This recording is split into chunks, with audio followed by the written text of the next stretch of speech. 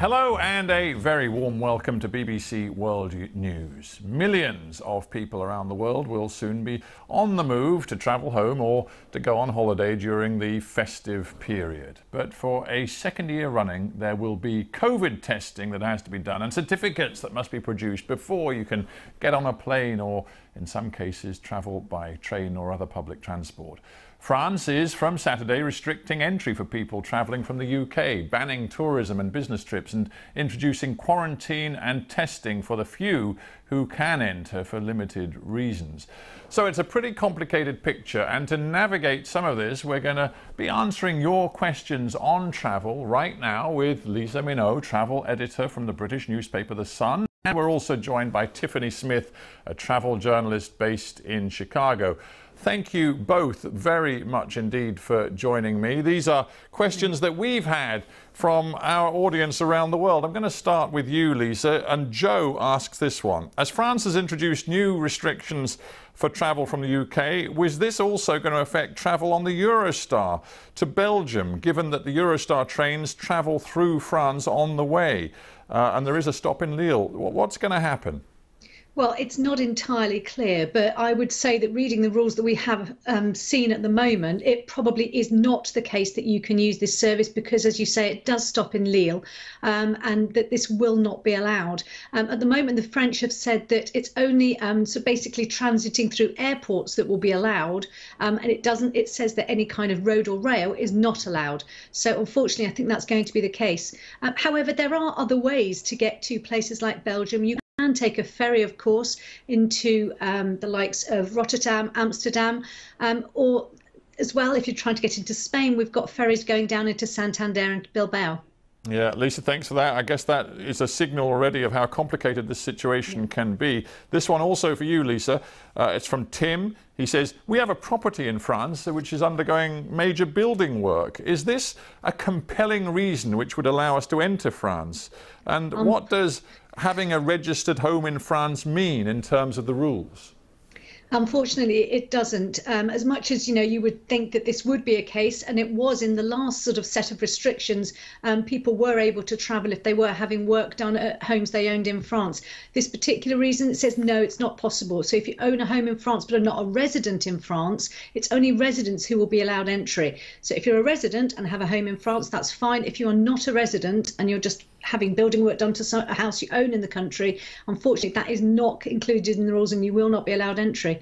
Right. Well, Tim, I hope you can trust your builders because you're not going to be seeing them for a while. Tiffany, I've got a couple for you now. First one, do fully vaccinated people need to take a pre-departure test when traveling to the United States? The answer is yes. So under the new travel restrictions, though, everyone ages 2 or older, whether you are vaccinated or not, whether you are a U.S. citizen or not, has to submit a negative COVID-19 test 1 calendar day prior to traveling to the States. Obviously, in months past, you had more time, about 72 hours, but under these new travel restrictions, you have 1 calendar day prior to boarding your flight to submit a negative COVID-19 test, whether you are vaccinated or not. Right, so that's the test. And the follow-up to that is, do under 18 children need to be vaccinated to get into the U.S.? Well, the U.S. is requiring all non-citizens to be fully vaccinated. However, children under 18 are the exception to that rule. So they are the exception, but they may be subject to other protocols once they arrive in the States, which means they may have to take a COVID-19 test 3 to 5 days after arriving in the States and self-quarantining, whether they are positive or not. If they test positive for COVID-19, they may have to self-isolate. So I would suggest checking the CDC's website for those rules. But the short answer is children under 18 are the exception. Right. Well, we've got plenty more to get through. So brief answers, if you would, both of you. Lisa, this one for you from Jane. Does a COVID recovery certificate exempt you from needing a PCR test when you enter the UK? No, it doesn't. A PCR test is well, it's not a PCR test. To enter the UK, so what we call the pre-departure test for British citizens coming into the UK from abroad, or for other, other people coming in from abroad, you cannot show that certificate. You have to have either a lateral flow or a PCR test negative result taken within 48 hours of arriving in the UK. All right. Quick one for you, Tiffany. The Sinovac Chinese vaccine, is that acceptable for travelling into the US? No, at this particular point in time, only the BioNTech, Johnson & Johnson, Pfizer, and Moderna vaccines are accepted for travel to the US. Right, that's clear. Thank you. Lisa, what happens if someone on your flight to the UK tests positive? Would close contacts of yours, when you land, then have to isolate? Well, if you are actually positive yourself, then yes, your close contacts obviously would have to isolate. But if you're fully vaccinated, they do not have to actually sort of self-isolate as well. But obviously, it would be a very good idea for everybody to take lateral flow tests on a regular basis. The current rules are that you don't have to self-isolate if you've been fully vaccinated and you are not the one who is actually testing positive. Right, and just a quick one again on the UK-France situation, which clearly is concerning many people. It's about sort of reverse travel. Sharon in France, Lisa, she wants to know, are we allowed to visit our family in the UK who we haven't seen for 2 years? We are French residents, but it's not clear to me if we can travel from France into the UK. Well, French residents can, yes, that is completely allowed under the rules. There are then going to be testing that you're going to have to do to get back into France and self-isolation. Those rules will still remain in place, but you can go from France to the UK and back again as a French resident. Tiffany, here's one for you. The US still bans flights from 8 southern African countries because of Omicron. Is that ban expected to be lifted anytime soon?